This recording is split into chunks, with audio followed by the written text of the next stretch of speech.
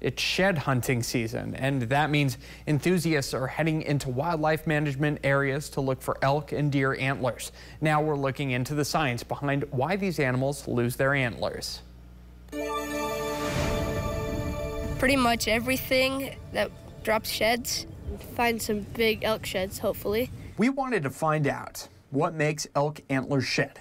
We talked with animal researcher Nicole Lopez to help answer that question. I fell into antlers really early on in my research career, studying species who had antlers and tusks, trying to figure out why you would have one weapon over the other. Many of the hoofed animals in Montana are ungulate species, which include deer, elk, and moose.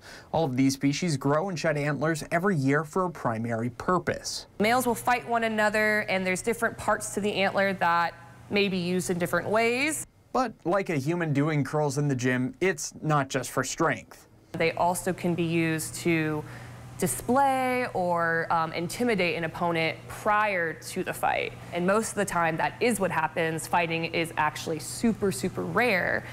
Elk having the biggest antlers actually means they fight the least, with deer, especially white-tailed deer, fighting the most.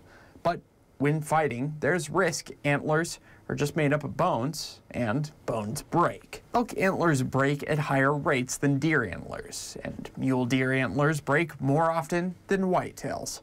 If the antlers break, chances of mating success drop drastically. So if they don't have a strong antler, they may not mate that year, and they suffer a really large fitness cost.